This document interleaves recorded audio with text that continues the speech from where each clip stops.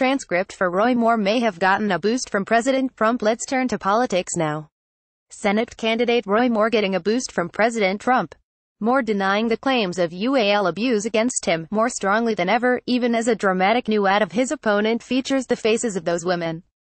It comes as we hear from a second woman that accuses Senator Al Franken of groping her, and new details about claims against another sitting lawmaker. Here's ABC's chief White House correspondent Jonathan Karl.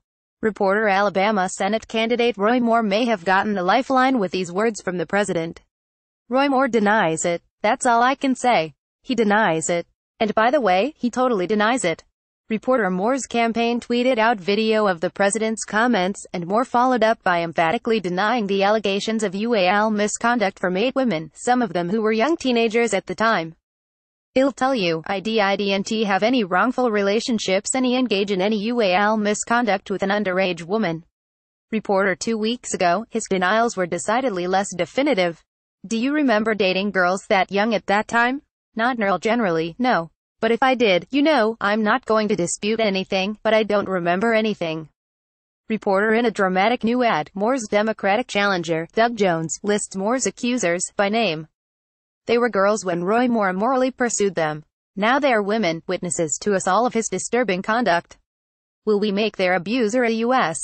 Senator? Reporter: since the Moore story broke, there's been an avalanche of accusations against other politicians, including Democratic Senator Al Franken, who took this picture seeming to grope a woman on a USO tour.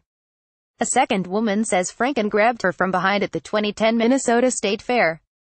You're going to take a photo with Senator Franken, what happens? So, his steps away from us to take the photo. I stand next to Senator Franken and he pulls me in towards him and then he moves his hand to my butt. Reporter: in the House, an investigation has already been launched into accusations against the longest-serving member of Congress, Democrat John Conyers, following reports in BuzzFeed that 2 different women accused him of UAL misconduct. Conyers denies the charges, but he paid one of the women, a former staffer, more than $27,000. And tonight, a third woman, Melanie Sloaney, has gone on the record with the Washington Post saying Conyers verbally abused her and once summoned her to his office where she found him dressed in his underwear. John Karl joins us from the White House. John, tonight, another member of Congress is apologizing, this time a naked picture posted. Reporter: Congressman Joe Barton acknowledges that it is a picture of him.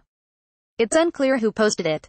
And there have been no allegations of wrongdoing, although Barton says he is sorry he did not use better judgment during a time when he was separated from his second wife. Jonathan Karl for us tonight. John, thank you. This transcript has been automatically generated and may not be 100% accurate.